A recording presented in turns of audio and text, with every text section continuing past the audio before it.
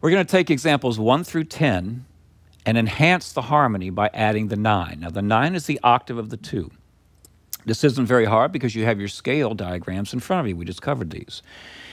Take the chord, and the first thing we're going to do is say any place where there's a flat 3, what do? Go down a half step and you'll have the 2.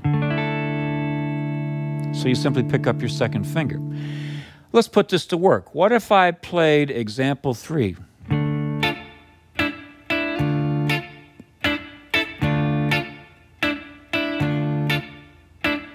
Or what if I played example 7?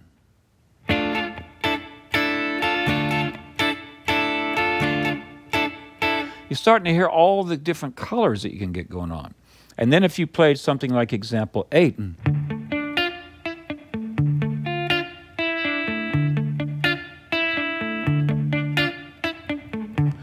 you're getting little moving melodies in your rhythm guitar part.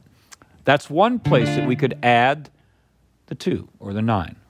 And this is a rule. Anytime you got a flat 3, 2 is right below it. Where else would a 2 come from? If we raise the root a whole step. Now, this is a little bit more of a stretch, so let's just learn this chord. Here's your D minor. Raise the root on the 3rd string up a whole step.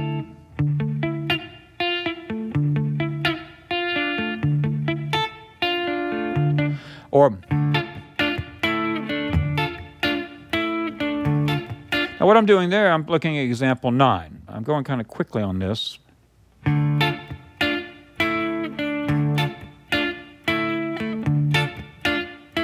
So you don't have to have the 9 in all the way through the measure. You can play around going from 1 to 2, 1 to 2, all those different things, right?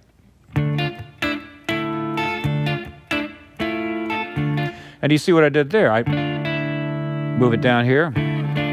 Either way, works out well. That's adding the 9. Now, I encourage you to take some examples, the ones that you really liked and the ones that you twisted and turned into your own, and put this 9 in place of the flat 3 or in place of the root. You might be saying, well, what about down here? Why don't I? Let's not go down low. Why not? You're getting down into sonic territory where you get the bass and the lower voicings of the chords, and it can get murky. So be careful how you use that 9. We happen to just be in one area of the fingerboard. Later on, you're going to learn other areas of the neck, so you'd have these 9s available in different octaves, and you have more options that way. But for now, you really only have a couple of places that you can put that 9 in. We've covered them. Now it's up to you to practice your rhythm guitar parts and then play along with the track.